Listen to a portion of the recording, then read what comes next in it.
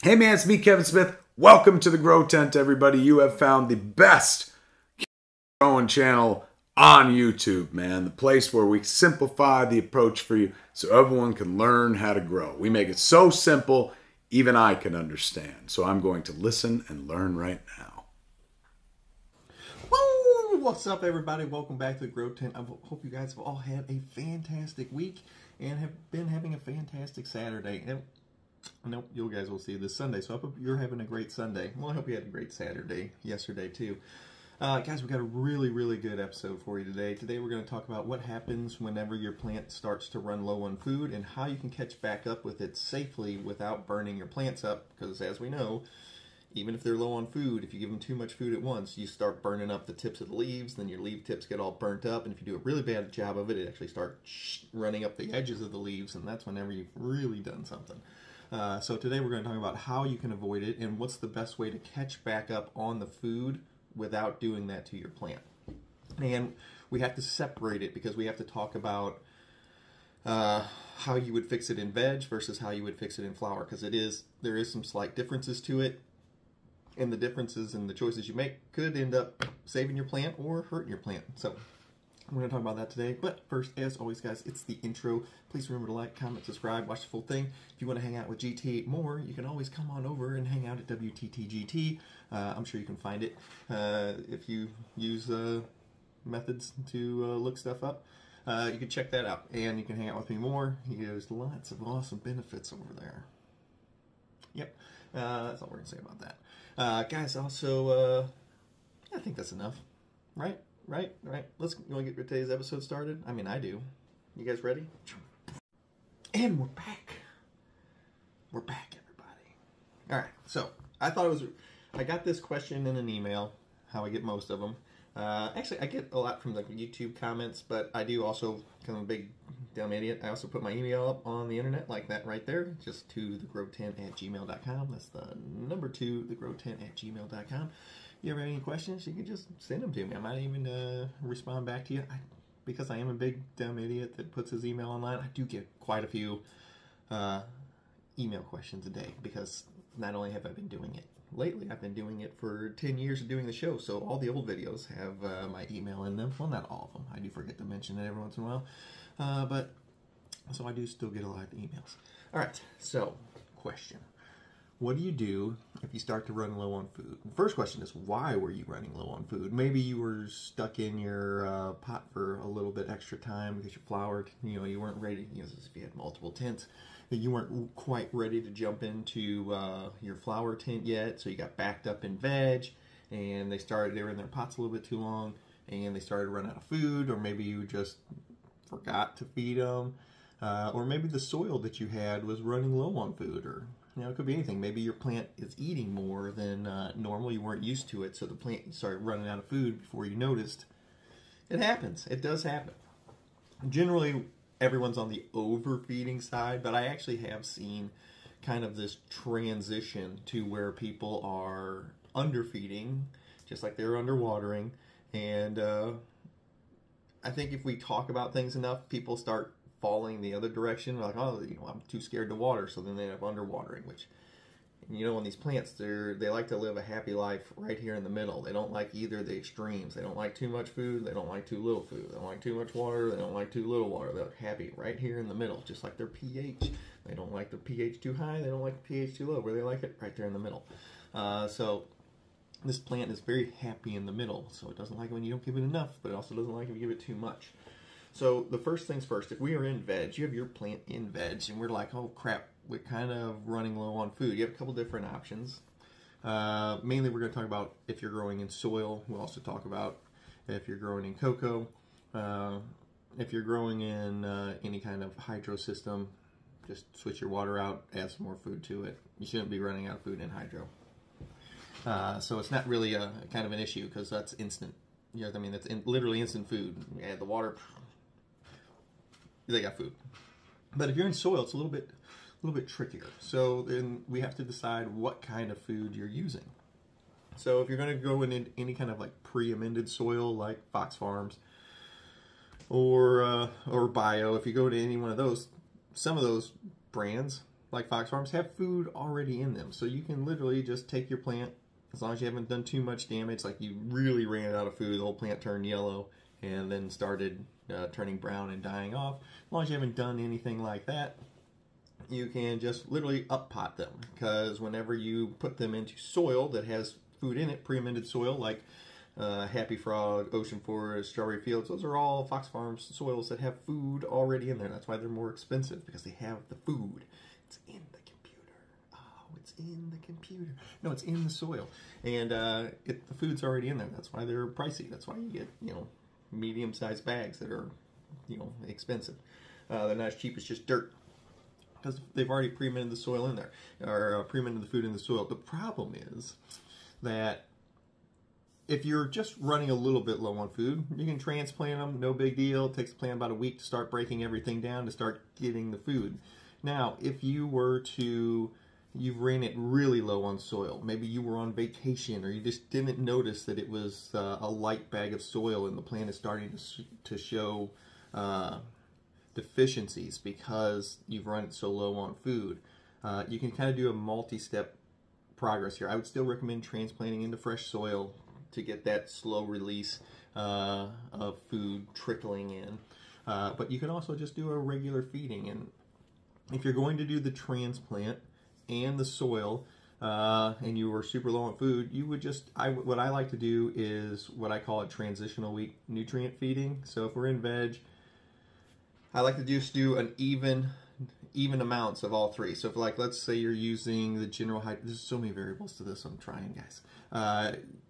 Let's say you're using the general hydroponics 3-part, because that's what we always use, because it's the most readily available. I'm just going to do an equal amount of all three. So the grow, the micro, and the bloom. I'm just going to do like 4 milliliters per gallon of each one of them. And the reason this is because I want to build that nutrient base back up, but I want to build it back up with all three. Because generally, if you're going to be feeding in veg while you're using soil, generally you're going to be towards the end of your veg cycle, because at the beginning the soil still had a bunch of food in it. See the logic? So if you're towards the end of veg anyway, I'm going to go with a transitional week nutrient feeding, which is 4 milliliters per gallon of the grow, 4 milliliters per gallon of the micro, and 4 milliliters per gallon of the bloom. Just to get a nice even spread back into the soil. You should only have to do this one time, because after a week, the plant's going to be able to will be breaking down the food that's already in the soil, so it helps you out. If you were growing in an inert cocoa, I'm still going to do the 4 milliliters per gallon of each of them. But generally, you're going to have to feed 2 weeks in a row instead of doing our normal feed, water feed schedule. We're going to do 2 feedings in a row if we're falling behind. But as long as you stick to that 4 milliliters per gallon of each, it's going to put you right around the 500 to 600 ppm mark. And doing it that way, if you're just feeding those 500 to 600 ppms, you won't go overboard with food to where you start burning up the leaf tips, even if you have to feed them 2 weeks in a row. You don't need to do that in soil, because it'll already start breaking down the nutrients in the soil. If you're in like an inert grow like the cocoa, I'll do 2 feedings in a row to catch them back up. And what you'll find is, after you do those 2 feedings in a row, you've really caught them back up, and you can start doing that water feed schedule and jump right back on track. Now, it gets a little more complicated when you're in flower. Well, why, GT? Why is it? I don't understand, why is it more complicated? Because generally, you've already transplanted them into their final pots. And once again, you're going to be at least halfway through flower before you start noting this. Maybe not halfway. Maybe, let's say you got a light bag of Ocean Forest or Strawberry Fields, and you have to start, you're like, oh crap, it's the beginning or middle of week 3, and I'm already noticing like the little brown spots pop up on the leaves, the little like rusty colored spots pop up on the leaves. You're like, oh crap, it's way too early for the fade. We're only in week 3 of flower. What do? I can't transplant. We're trapped under a scrog net. So transplanting is off the table. What do I do? There's a few tricks, because since we can't transplant because we're locked in under a scrog net, or you generally, it's just not a good idea to transplant in flower anyway, because the tops of the plants get heavy. You end up breaking a lot of branches. because of the weight and shift them around. They'll actually split down the main stem, which is fine in veg. Very fixable. But you don't want to do that in flower. You don't want to cause that kind of damage to the plant in flower. It's already going through a hard enough time trying to double in size and then transition from growing into bulking. So the biggest thing here is whenever we get into flower, we have a couple little tricks. Do I have a water bottle? I do.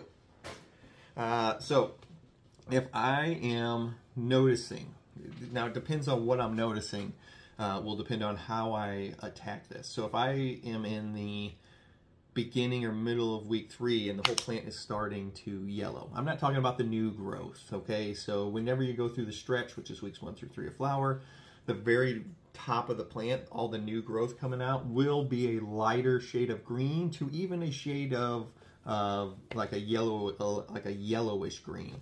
That's just the new growth. There's rapid expansioning happening in the plant. And so a lot of people see that lightening of the tops because it's growing so fast, and they will think that that is the plant running out of food. It is not. That is just the plant going through the stretch. It is having a rapid expansion of growth. So what you see is the tops get a little bit lighter than they normally would have, and it's only because the plant's growing so fast going through the stretch that you actually see that. But if you just leave it alone for a few days, those tops will green right back up. That's not what we're talking about. So when we're talking about the plant's running out of something, it actually cascades across the whole plant. It's not just the very tops of the new stuff. It'll actually cascade across all of the fan leaves almost overnight. It might start at the top half of the plant and then cascade through the rest of it. That's what we're talking about when the plant's running out of something. So if it's running out of nitrogen, it'll generally turn that kind of like a yellow cascade will fall across the whole plant. Easily fixable. Even if you just watered 3 or 4 days ago and you come in and you notice this, you're not going to hurt anything if you feed it, okay? Don't be like, okay, I got to wait. You know, the plant's not going to need water for another 5 or 6 days. And I know you guys don't want to overwater, but what you have to remember is overwatering is a chronic problem. It's not a volume problem. So it would be something you have to do over and over and over and over and over again. So overwatering is something like if you did it, you were only supposed to water once a week and you've been watering 3 times a week and you did that for a month. That's overwatering. On the other hand, let's say you watered the plant and you're like, oh crap, I was supposed to feed this week and I didn't. I would wait 2 days and then I would just make my food up and pour it in the plant. That is not overwatering, okay?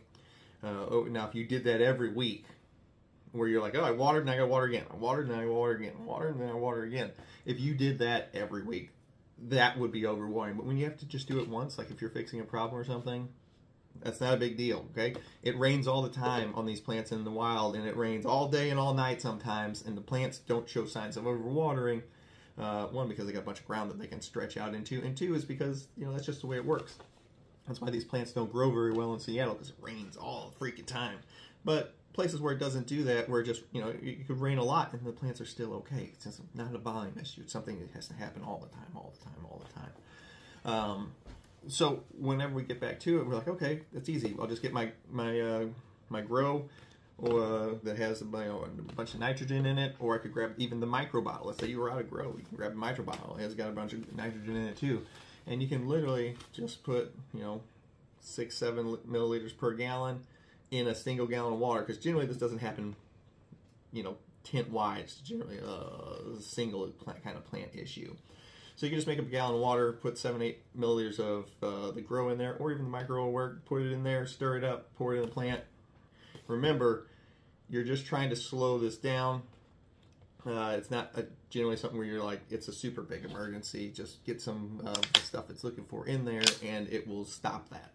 The next part is, well, what if it's doing that thing where you talked about earlier, where it's got all the little spots all over the leaves, like the little rust-colored spots. These are generally that is the plant pulling phosphorus and potassium out of the leaves. That's what it shows up as, and that is the earliest sign of the fade that we have. So actually, one of the first things you'll see. This is also easily fixable. You can do it with 2 different things. It's either you grab your bloom nutrient if you're growing general hydroponics. It is the pink bottle, or you can grab a PK booster. Please be careful with this. If you're going to grab a PK booster, I'm going to teach you a trick on how to use it right now to slow down the fade or to stop it in its tracks. We've talked about this before. If you go back to my video week 4 flower, I think. It's just an individual. I did a whole series on what I do during the different individual weeks. I think YouTube actually deleted my week 5 flower video. I don't know. They did that a few years ago. But you can grab one of these water bottles right here. Let's say you just fed and you've got the single plant. You don't need to make up a bunch of food. You can actually just grab a water bottle. Obviously it needs water in it. This doesn't have any water in it. But and I will just put 1 milliliter of PK booster in here for a normal size plant. So, you know, you get your 3 to 4 foot tall plants. I will just put 1 milliliter of PK booster in here. It is extremely concentrated, guys. You do not need a lot of it. So I put 1 milliliter of PK booster in here. I will shake it up with the water, and then you can just take it and dump that in that singular plant, and that will tide you over enough until you can get to a normal feeding with your regular nutrients, and it'll be just fine. But that little trick right there will hold you over until you can get it in there.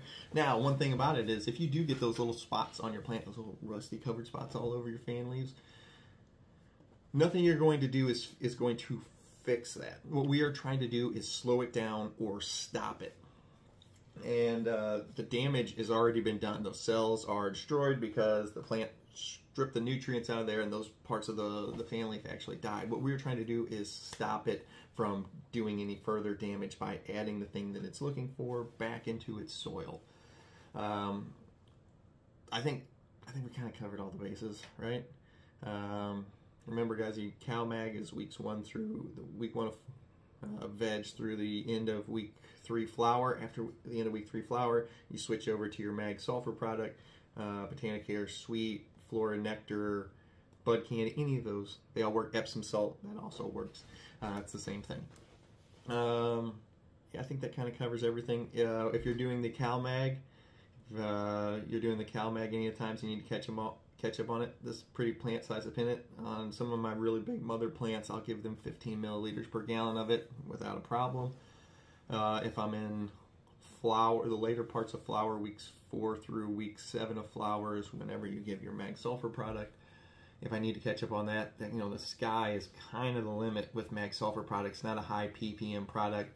At 8 milliliters per gallon, it's only like 180 to 200 ppm. So, I mean, you can really hammer it if you're looking at the plant and it needs mag. You don't want to run out of mag or your sulfate in the end weeks of flower.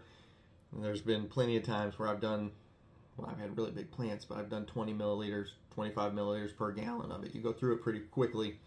But on your bigger plants, you really don't want to run out of mag during the last parts of flower. So I hope you guys all have a great weekend. I think we kind of covered all the topics. This is a slightly longer video, but hope you guys all have a great weekend. I'll see you guys next time.